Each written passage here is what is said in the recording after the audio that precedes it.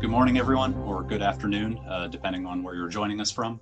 As this is a discussion about Nigeria, and since the event is online, I do hope and expect that we'll have some viewers joining us from Nigeria, if not further afield, that being one of the few silver linings of this pandemic era that we're in and our subsequent shift to online events. My name is James Barnett. I'm a research fellow at the Hudson Institute. I mostly study politics and geopolitics in Africa, particularly East Africa, as well as Nigeria. Later this spring, I'll actually, fingers crossed, assuming no more pandemic-related restrictions come into place, I'll be heading to Nigeria as a Fulbright Research Fellow at the University of Lagos. So the book that we're going to be discussing today is quite timely from my perspective, and I very much enjoyed reading it in anticipation of my travels. And so I'm very happy to be able to discuss this subject, that of Nigeria, the nation state, post-colonial governance in Africa, with the book's author, Ambassador John Campbell, who we're very fortunate to have joining us today. So without further ado, I'd like to introduce the ambassador. John Campbell is the Ralph Bunche Senior Fellow for Africa Policy Studies at the Council on Foreign Relations in Washington, D.C. He is the author of the new book, Nigeria and the Nation State, Rethinking Diplomacy with the Post-Colonial World, which we'll obviously be discussing today. And he writes the blog for CFR called Africa in Transition. From 1975 to 2007, Campbell served as a U.S. Department of State Foreign Service officer. He served twice in Nigeria as political counselor from 1988 to 1990 and as ambassador from 2004 to 2007. Ambassador Campbell, thank you for joining us today. Thank you so much for having me. Our pleasure. So our discussion today will be focused on your latest book, Nigeria and the Nation State, which I have a copy of here. It's a very nice little cover. Available where books are sold, which I believe is mostly Amazon.com these days. But That's right. I encourage everyone to take a look. So in this book, you essentially seek to explain to predominantly a Western audience that Nigeria is not a nation state in the conventional sense of the term, in the way that we often think about international relations in the West.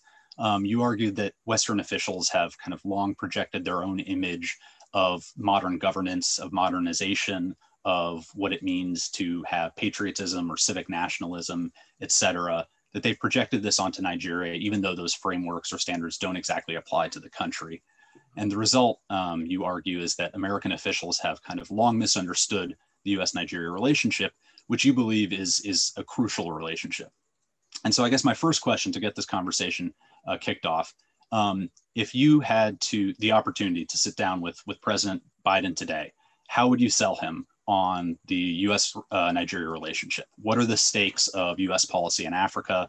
If you had to argue succinctly, quickly, no malarkey, as he likes to say, what would you say to convince him that the U.S. relationship with Nigeria and U.S. foreign policy in Africa more generally should be a priority for this administration, for the U.S., given all the other myriad problems and challenges in the world? I would start off by saying that Africa in general, and Nigeria specifically, is becoming far more important to U.S. national interests than it ever has been in the past. After all, we were never a colonial power in Africa, Liberia being a sort of quasi-exception. The economic links between the United States and Africa have never been very great. Economic links with Nigeria actually were at one time quite important. While I was ambassador, we were importing 1 million barrels of oil a day from Nigeria, and successive Nigerian governments indicated that if the flow of oil from the Middle East to the United States were to be cut off for political reasons, they would do what they could to increase production. That's now no longer a factor, and we in fact import very little oil from Nigeria. All of that said, Africa and Nigeria are of increasing salience, in part because of demography. 214 million Nigerians now, projected to displace the United States as the third largest country in the world by population by 2050. Secondly, there is the matter of security issues. Straight across the Sahel, there are jihadi movements which are hostile to the West, which seek to overthrow the Nigerian government and to replace it with essentially an Islamic form of government, not terribly different from the Islamic State in the Middle East. I would maintain that right now it is not a threat to US security, certainly could be in the future, and at present it is a threat to US interests insofar as US interests involve maintaining stability in West Africa. Then thirdly, particularly in this era of pandemic, there is the important issue of disease and public health. It's worth remembering that both HIV and Ebola emerged from Africa in part because of the progressive destruction of the rainforest. That process is continuing. We have to anticipate that there will be more diseases in the future that will jump from animals to humans. And we all know that if an infectious disease emerges in Lagos today, it will be in New York tomorrow, or at the very latest, the day after. And then there's a general question of governance. Americans, for good reason, favor a democratic trajectory. Some African states are moving in that way. Others are, in fact, in a kind of recession. Nigeria is somewhere in between, a government which is weak, but increasingly authoritarian, one in which human rights are a declining priority, particularly in the face of security issues. So you put all that together and you add to it the question of food security. Nigeria, with its 214 million people, can't feed itself. How is it going to feed 450 million people? This is a problem that is particularly acute in Nigeria, but it's to be found elsewhere in Africa. And we have to consider that it will lead eventually to large-scale population movements. Already, in fact, persons of African origin seeking to cross the Mediterranean to Europe are predominantly from Africa, not from the Middle East. Massive population movements are inherently destabilizing. So all of this means that we need to focus on Africa and Nigeria specifically to a much greater extent than we did in the past. Right, and Nigeria has even been called kind of the gateway to Africa, or the giant of Africa in the past. So, absolutely.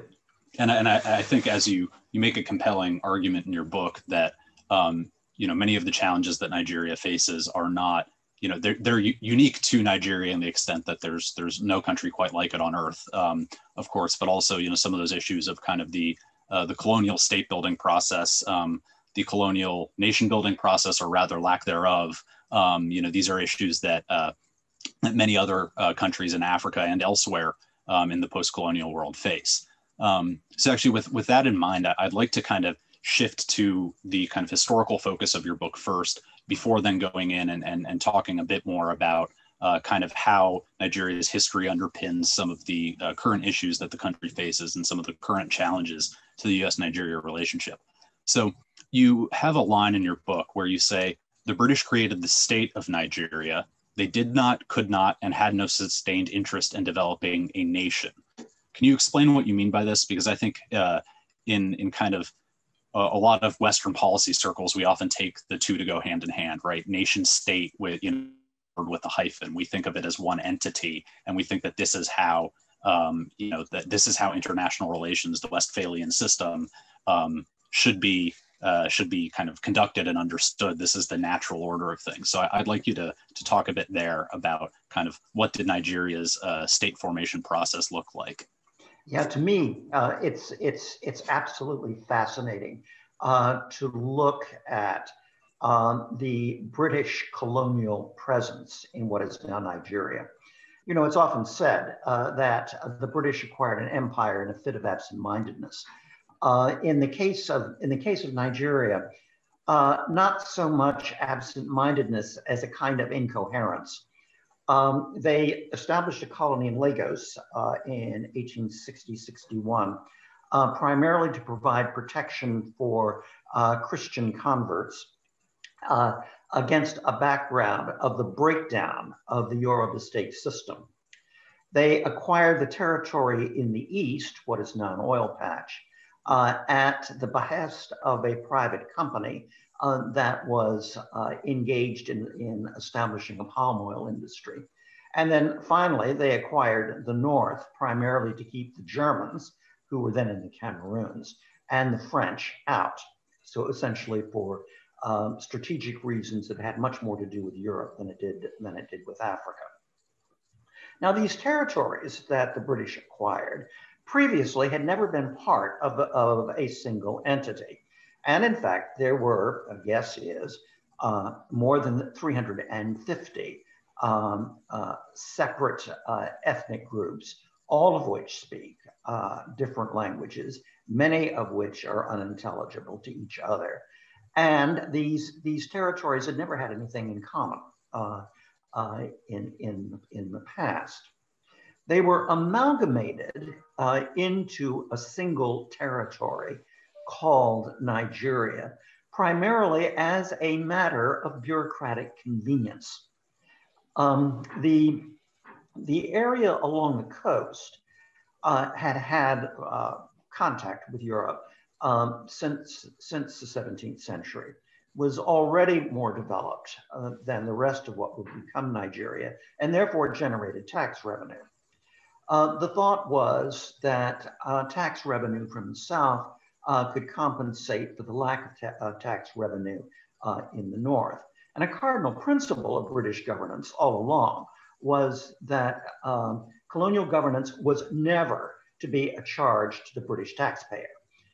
In other words, British rule in Nigeria was to be paid for entirely by Nigerians and not by England, Scotland, or Wales.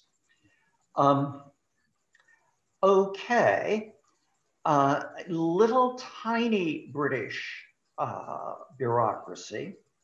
Lord Lugard, who eventually became Governor General of United Nigeria, concluded that if the various parts of Nigeria were amalgamated into a single block, governance, and particularly tax revenue, could be collected in a more efficient way.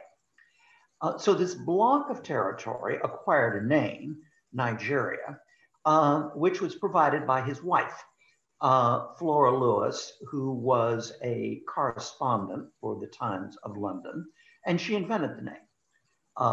There is nothing indigenous about the name Nigeria, and the 350 different ethnic groups that made it up were not consulted about anything, so that the Nigerian state, as it were, is an altogether artificial British creation. It's not something which was internally generated. There's another dimension to this that I find really quite interesting, and that has to do with an independence movement. In some colonial territories, Algeria, for example, or Kenya, another example, an independence movement played an important role in nation building. Not so in Nigeria.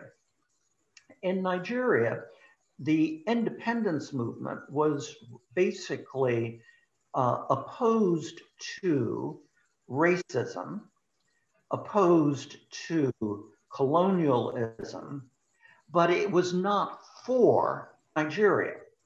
In other words, the so-called founding fathers of Nigeria very often had a Pan-African optic, not a specifically Nigerian optic. And in the late colonial period, and in that matter, in the early post-independence period, politics in Nigeria were not national. They essentially were ethnic. And what you had was politics dominated by the three largest ethnic groups, which altogether are about half the population, largely excluding the other half of the population. But again, without much vision of a coherent or unified state. Now, the British obviously had no interest in creating a Nigerian national identity. I would suggest that history essentially precluded the development of a nation state, made all the worse by two post-independence developments. The first was the Civil War from 1967 to 1970, which as it unfolded, more and more acquired an ethnic and religious dimension. You had the Christian Igbo essentially trying to establish an independent state. You had the North and the West opposing that. At the same time, oil came on board, generating unimaginable amounts of wealth, but with no institution strong enough to manage or control the wealth. That led to essentially a free-for-all amongst the various competing elites for state capture, which they succeeded in doing. Putting at the top of Nigeria a competing yet at the same time cooperating elites which had no interest in the development of a coherent national polity. No comparison at all, for example, with the founding fathers in the United States, where amongst the 13 colonies, the elites that dominated each of them certainly were self-interested, but they ended up with a vision of a United States as something that would promote the interests of everyone. That sense doesn't exist in Nigeria. Yeah, and I think it's interesting, and I believe you draw this comparison a couple times in your book, but you know, this notion that the Nigerian founding fathers, people like Azikiwe, Bello, were kind of really focused on Pan-Africanism, anti-racism, anti-colonialism, and such. That doesn't necessarily preclude a nation building project, right? In the cases of both Ghana as well as Tanzania, kind of the founding fathers of those nations, if you will, you know, Kwame Nkrumah in the former and Julius Nyerere in the case of the latter, you know, both were very, you know, very kind of invested in Pan-Africanism, in this kind of global anti-colonial, anti-racist struggle. They saw themselves as kind of, you know, liberationists in a sense, that they were part of this larger African project, but they were also very much nation builders. And so, you know, kind of socialism went hand in hand with Pan-Africanism, went hand in hand with nation building. And I think you could argue that over the years, maybe the socialism has been dropped a bit and maybe the Pan-Africanism has been dropped a bit in the cases of these two countries, but there was still kind of a nation building project that, for whatever reason, I guess in the case of Nigeria, that just wasn't as much of a focus for the kind of the anti-colonial elites in the late colonial era. And also, as you note, right, the British had, it wasn't just that they weren't interested in creating a Nigerian nation, it was also that they had a rather hurried departure, right? Could you talk a bit about that? Maybe what influenced the British to leave Nigeria and what they left Nigeria with? Yeah, isn't it? It's absolutely fascinating. Nigeria became independent in 1960. As late as 1955, 1956, prevailing opinion in London was that independence for Nigeria no doubt would occur someday, but far in the future. And then in 1960, the British abruptly decided to end the colonial project. And having made that decision, proceeded to leave Nigeria as fast as they could. Now, what brought about the British change in view? Factors that have nothing to do with Africa and that I find really quite interesting. The Macmillan government and its immediate predecessors were very concerned about the preservation of the United Kingdom as a great power. And in the immediate post-war period, the feeling was that the empire was an important element of a claim to great power status. This was true even after the independence of India and Pakistan. What changed that? A couple of things. First of all, British acquisition of nuclear weapons. And British acquisition of nuclear weapons suddenly provided another basis, a more compelling basis, for great power status. Secondly, the Algeria War, and then at the same time, a seemingly vibrant independence movement in the Gold Coast. So suddenly, empire became a drag on the exchequer, and particularly looking at Algeria, the potential for significantly undermining the power and the position of the United Kingdom should you end up with essentially a colonial war.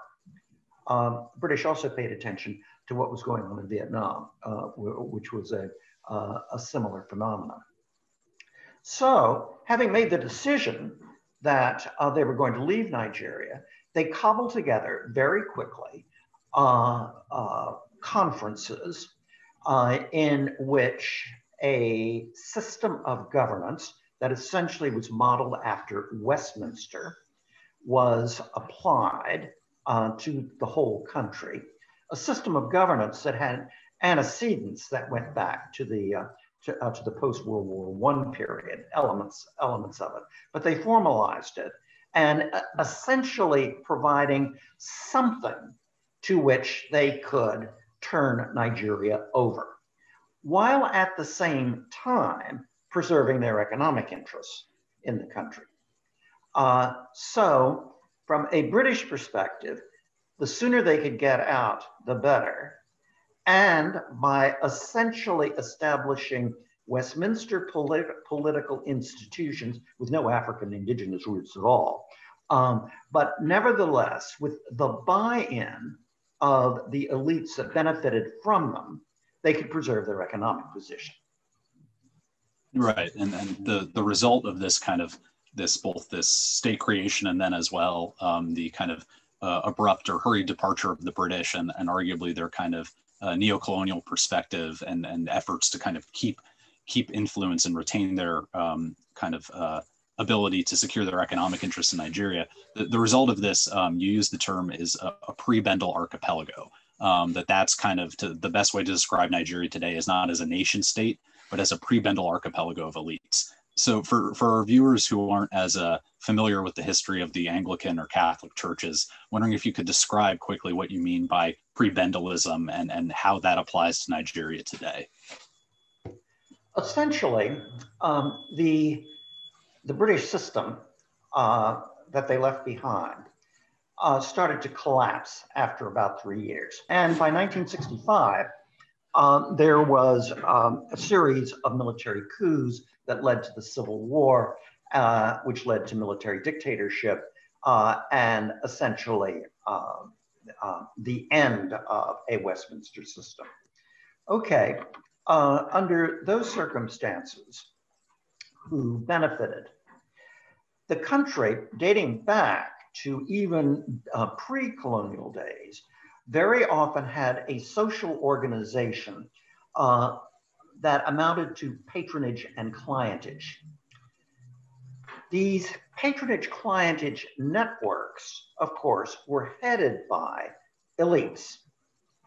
These elites competed with each other furiously, but they also cooperated with each other just enough to keep the state together. Why? Because the state was the means by which wealth, particularly oil revenue and office, could be divided up amongst them. Notice there is no sense of an overarching sense of obligation to the Nigerian people. Now, what does this have to do with prebendalism? Prebends are cathedral offices to be found amongst both Anglican and Roman Catholic cathedrals, in which the holder of a prebend has a right to a share of the income of the institution, a right to a share, not as compensation for any services that he might provide. And as a way of thinking, the elites who still dominate Nigeria operate from a mindset that they are entitled to the share of national wealth that they have managed to acquire. But they do not in return have to provide services to the Nigerian people. In other words, it's independent of the Nigerian people. What is different about prebendalism from patronage clientage networks that you see elsewhere in the world is the sense of entitlement, the sense that it's part of the natural order of things, that if you are at the top of these various patronage clientage networks, you are entitled to a share of the wealth that you have access to. Great, thank you. Yeah, that's a very useful discussion, an explanation of this concept. So now on the second part, right, the archipelago. Yes, thank you. Yeah, that's that way of thinking. I first came across in various analyses prepared for the federal government some years ago. And central to it is the idea that formal government authority by no means covers the entire state, but is rather restricted to certain islands. Islands not in a sea of ungoverned spaces, but rather in a sea of spaces that are governed by other entities. Now, those other entities can range from traditional rulers to criminal organizations, to jihadi groups, to warlords. If you look at Nigeria, the islands that the government can actually exercise authority over, the most important is a kind of corridor from Lagos to Ibadan to Abuja to Kano. Then another over in the oil patch, and then most of the state capitals. It's interesting that in the struggle against Boko Haram in the state of Borno, right now, the army is following a strategy of essentially fortified hamlets left over from the Vietnamese War. Right. Where in effect, what they have done is that they have ceded control of the countryside to, in that case, Boko Haram. This is a pattern that is more explicit now in Borno, but could be found elsewhere in the country as well. Yeah, and I think arguably you're seeing a lot of that as well with the kind of the growing insecurity in the Middle Belt, but also the Northwest, where there are all these concerns over kind of bandits, which is a very ill-defined term, but what's clear is that the kind of the writ of the federal government doesn't really extend outside of, like you said, those some of the major cities. And even, I mean, even the Abuja Kano corridor these days is much more, much more dangerous to traverse than it was several years ago. That's absolutely right. And in fact, there's a little story I like to tell that may or may not shed some light on how much things have changed. When I first served in Nigeria in the late 80s, the embassy was in Lagos. And while I was there, a group of 3 female officers from the embassy set out to do a familiarization trip to northern Nigeria. They set out in an embassy vehicle with an embassy driver, lots of water, and lots of gasoline, should they run out of gasoline. No security at all, and no security was necessary. Right. Now, this was during a period of military government. Nevertheless, the breakdown had not or was not anywhere near as visible as it is now. In fact, you were talking about travel from Lagos to Ibadan. People do still do it, but they do it with great reluctance. And this is between 2 of the largest cities in the country. Yeah.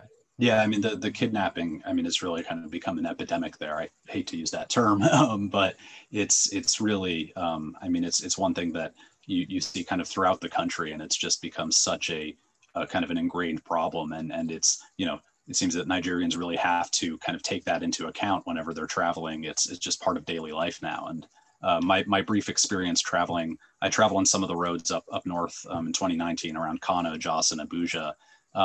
And there were soldiers, there were lots of checkpoints actually, but they didn't exactly inspire confidence so much as they were asking for handouts. So that kind of goes into, as you're saying, not quite sure if that's necessarily a pre-Bendelist practice insofar as they are, at least theoretically, providing security. But there's a lot, as we've seen with, the end SARS protests and other movements in recent years, there's definitely kind of a fragile social contract, I think, between the security services and the population. And with the rise of militias and such, I would say that there's virtually no social contract at all, and that's a major part of the problem. So I'm being too generous, perhaps. Well, I mean, popular opposition and fear of the security services means that there's very little cooperation with them.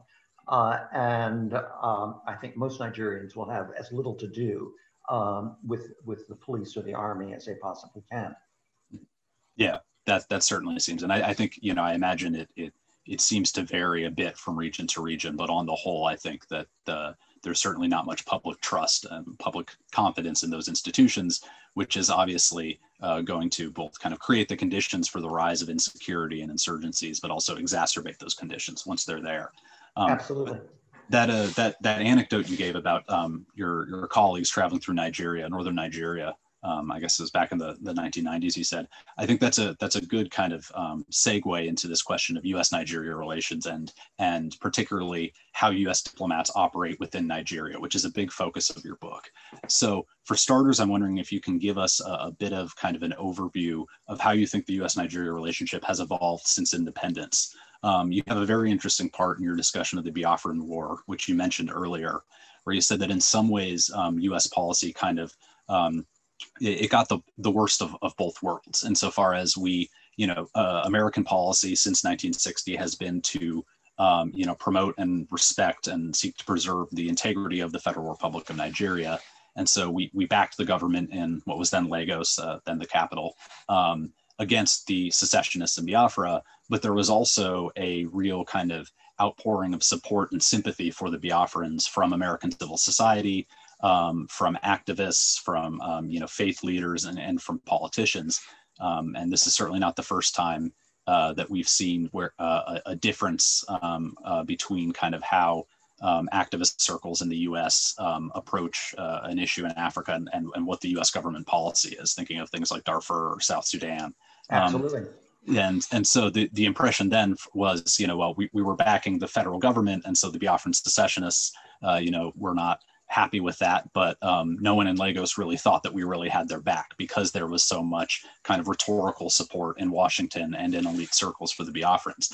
So that's one kind of major, I guess, challenge, I would say, or at least one major kind of point, historical point in the U.S. Nigeria relationship that I think a lot of people in Abuja certainly seem to remember to this day. But I'm wondering if you can talk more broadly about kind of what have been some of the successes of the U.S. Nigeria relationship, but also what have some of the challenges been, including how have diplomats, yourself included, either kind of adapted to the realities of Nigeria, or perhaps failed to adapt to the political realities of the country?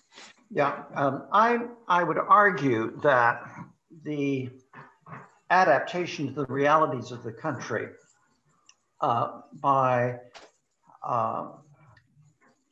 us as policymakers and diplomats has been limited. The assumption has been that Nigeria is a nation state in the Westphalian sense, that, say, Canada is a nation state, or Australia is a nation state. That meant that the relationship was focused overwhelmingly on the central government, be it a military government or a nominally civilian government, in the capital. Who do diplomats mostly talk to? The presidency, the foreign ministry, certain other government agencies. Yes, it's true, there is limited outreach to the business community, very little outreach to religious leaders or traditional rulers or even governors of states. Why? Because in the Westphalian state system, relations are conducted between central governments. Now, we say that our relationship is much broader than that, that it's with the Nigerian people. But the emphasis or the focus has been on the central government. Now, there are other programs. There are aid programs. There is some outreach to the media. We had at one time a network of so-called American corners.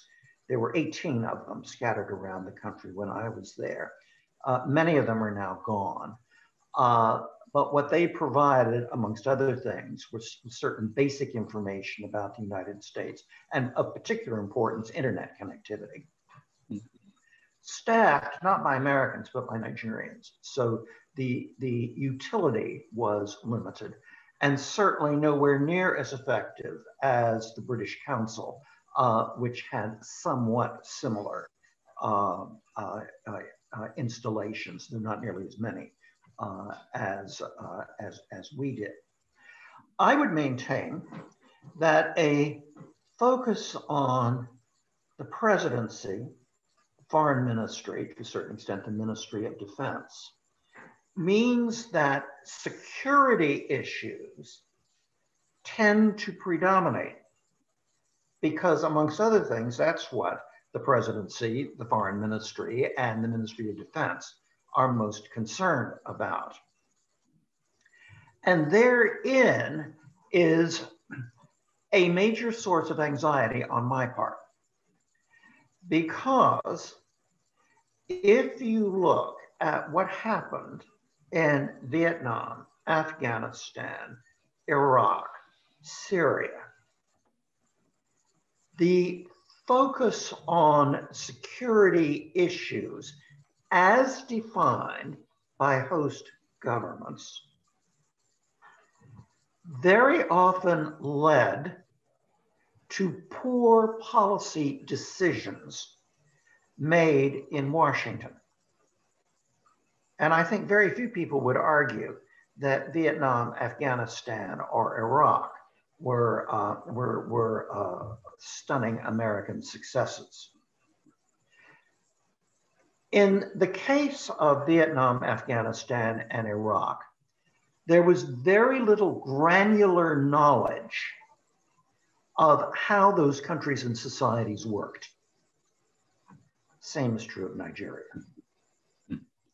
And a reason why I wrote the book is, I think, a more granular understanding of how Nigeria works is central to developing a policy, American policy towards Nigeria that actually promotes our interests. It's why I'm extremely nervous when either Nigerians or Americans advocate a closer security relationship. Because we're talking about a relationship with the Army, the police, the state security services, all of which are agencies which most Nigerians apparently have very little confidence in, and very often a great deal of hostility towards. Yeah, and what's interesting is that this is thinking, what immediately comes to mind is Boko Haram, right? In the Islamic State West Africa province, the organization has splintered since roughly 2016. Nigeria is often talked about as part of kind of the environment of the war on terror. And yes, there's a kind of a big debate among scholars and analysts about how much does the kind of Islamic State's relationship with one faction of Boko Haram, how much does that actually influence their their behavior, their strategies? As there's not at present any evidence that that they're planning attacks that directly threaten the U.S. That they're planning any operations outside of Nigeria or of their kind of area of operations in Lake Chad. But the question is, could that change? What's the best way to approach that? And what I find interesting about Nigeria is that on the one hand, the Nigerian government has always been at pains to emphasize and try to paint Boko Haram as essentially a foreign threat, saying this is not a kind of a Nigerian problem, right? This is Al Qaeda or the Islamic State coming in, and they're recruiting people and they're planting bad ideas, and there's obviously an incentive for Abuja to say, no, this isn't our problem. This is a foreign terrorist issue, essentially. But at the same time, Nigeria hasn't asked for or kind of received the same degree of actual kind of operational cooperation with American forces as you see in something like Somalia, where Navy SEALs and Green Berets and such are actually on the ground. Except now now they're being pulled out with the Trump administration's decision. But there's a lot of actual kind of close security cooperation.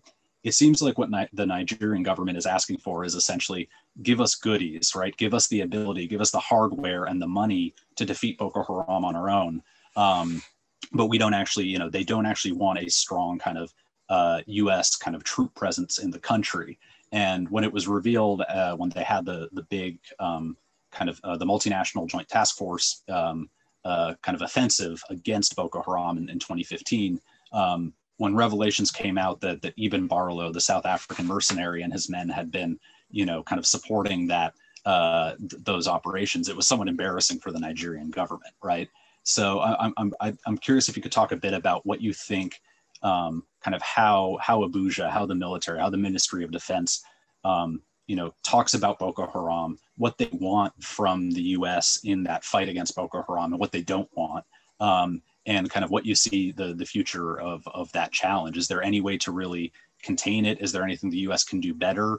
Or do we just have to kind of live with the fact that this is, for the time being, a challenge that's kind of ingrained in northeastern Nigeria? And given the current trajectory, the Nigerian government just doesn't seem to be doing what's necessary to actually address this issue.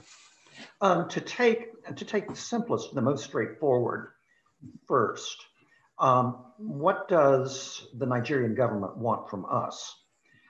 Essentially to write checks and to provide military materiel, but without any sort of residual control.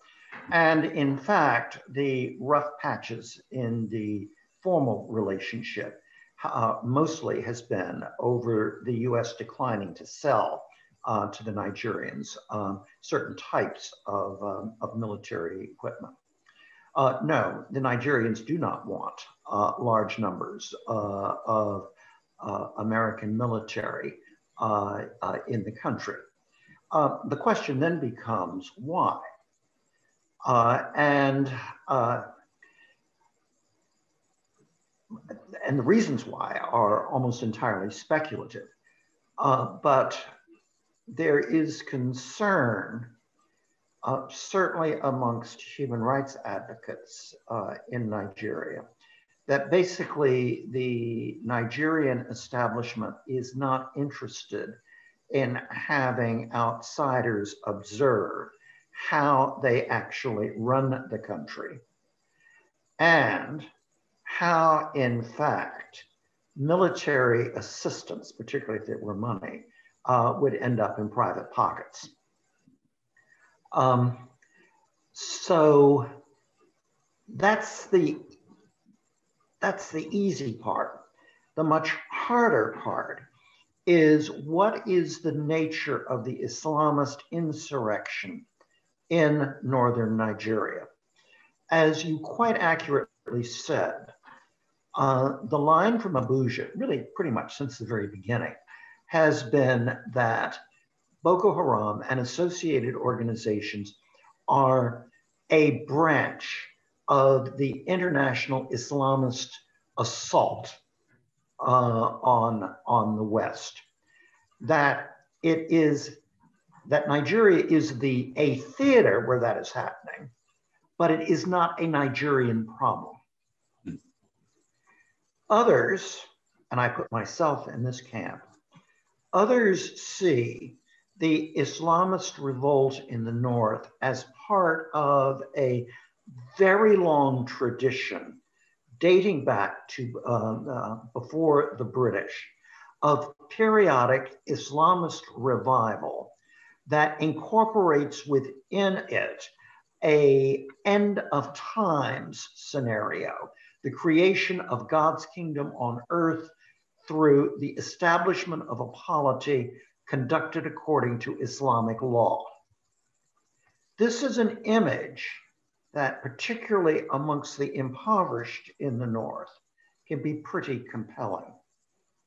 And it is how much popular support these Islamist movements have in the north is very hard to judge. Estimates run from anywhere from 2 to 15% of the population. Consider that the population of the north is 100 million.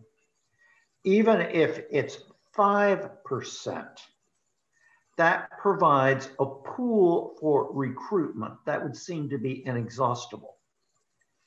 And these Islamist movements in the north seem to have very little difficulty in recruitment.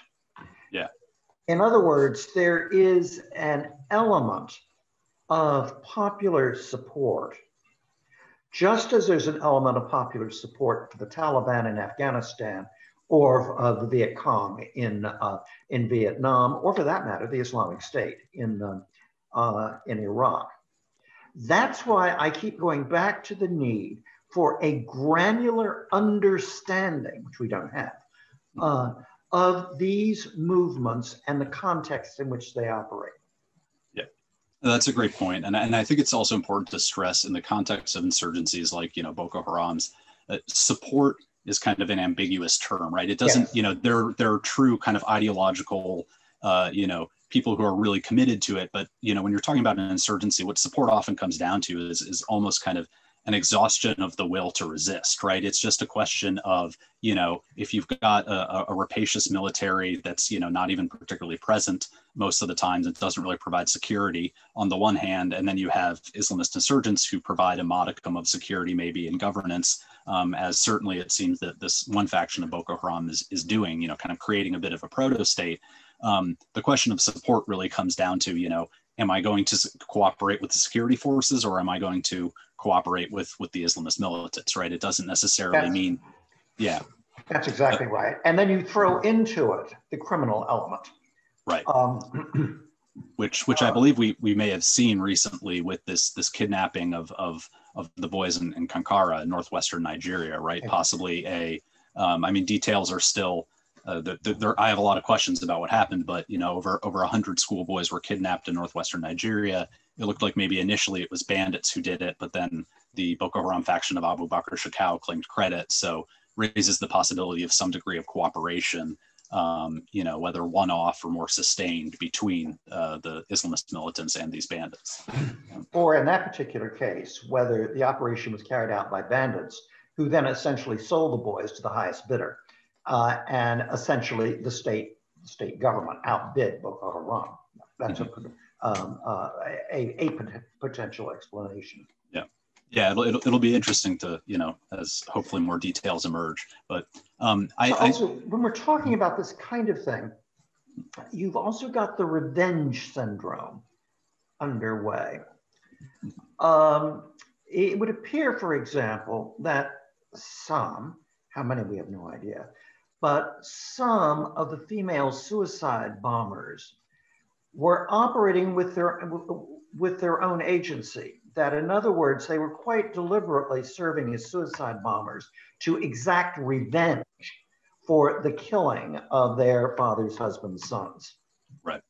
Yeah, and that's an important point. And I think it also goes to this question of kind of ungoverned spaces, which really took hold after 9/11, where, Africa was kind of painted as this land, this large swaths of territory where there was no law, kind of the state of nature. And this is where the Islamist insurgencies would take form. And actually, I think as a kind of more nuanced understanding has developed over the years, it's clear that often, the presence of security forces that are, very heavy-handed or rapacious, while also not delivering the goods that are kind of the, that one important half of the social contract, that, in that sense, the state presence can actually be a kind of driver of insurgency. And even when there isn't a state presence, as you said, there are other forms of governance, whether we want to call it sub-state governance, local governance.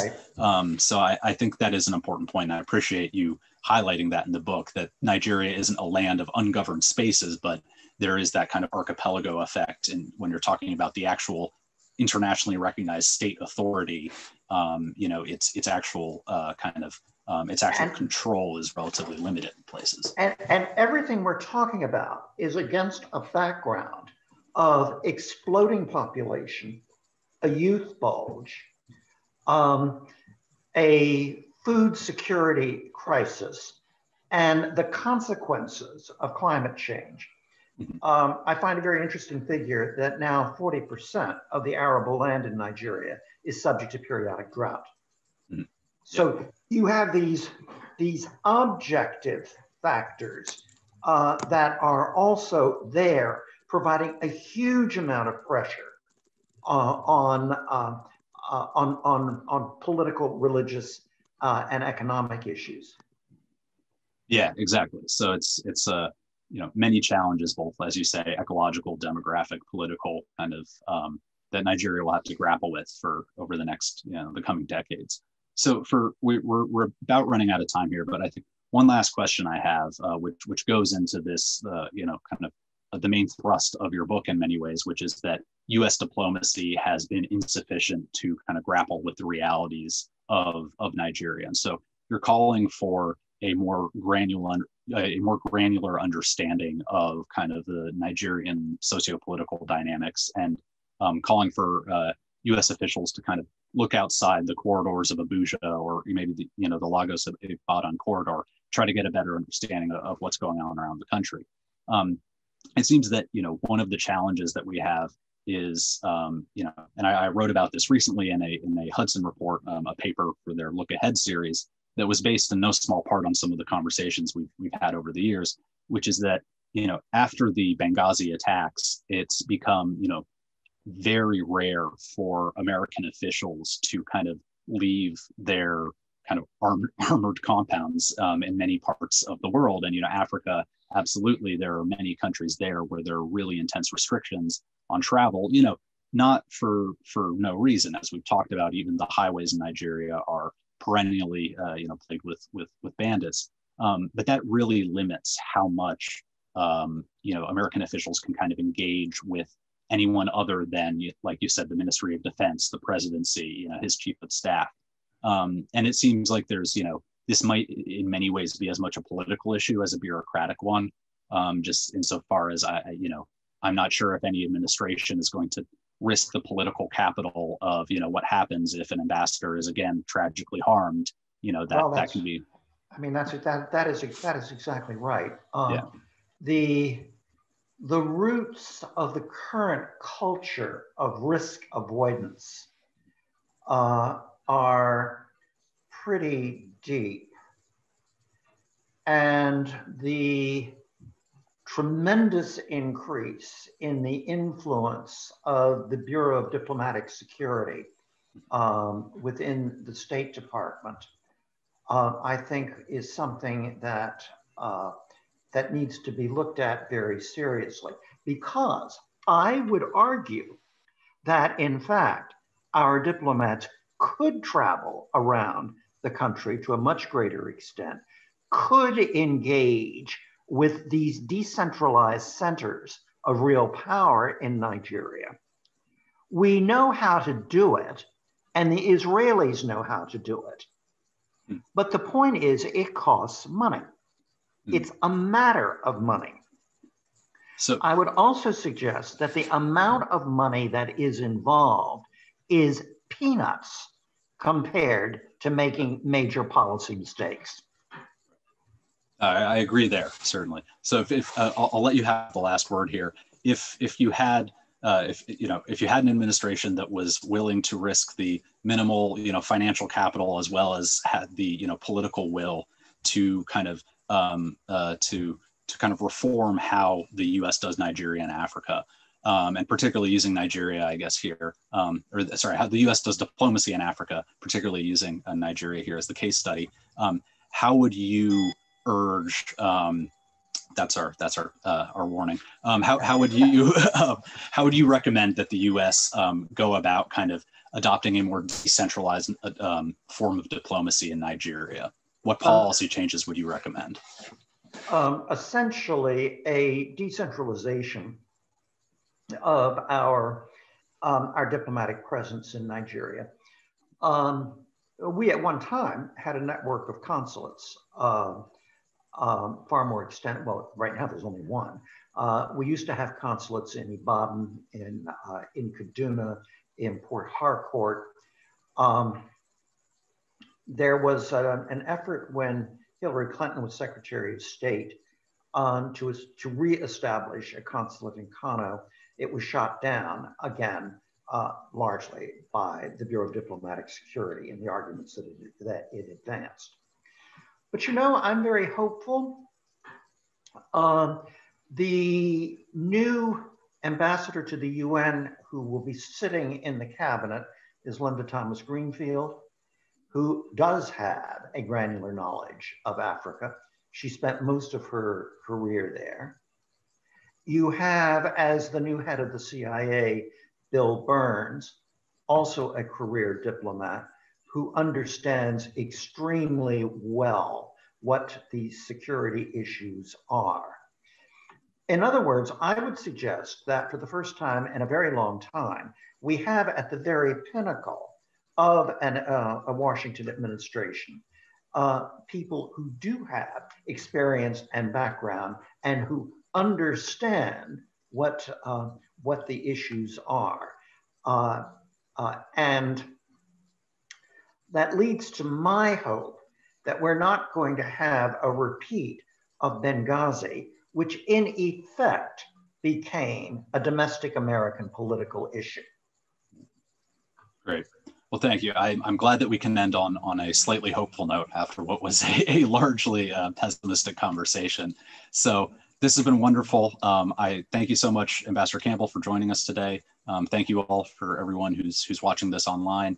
As I mentioned, the book is called Nigeria and the Nation State, Rethinking Diplomacy with the Post-Colonial World. Thank you, Ambassador Campbell, for joining today. It's been a pleasure. Thank you so much for having me.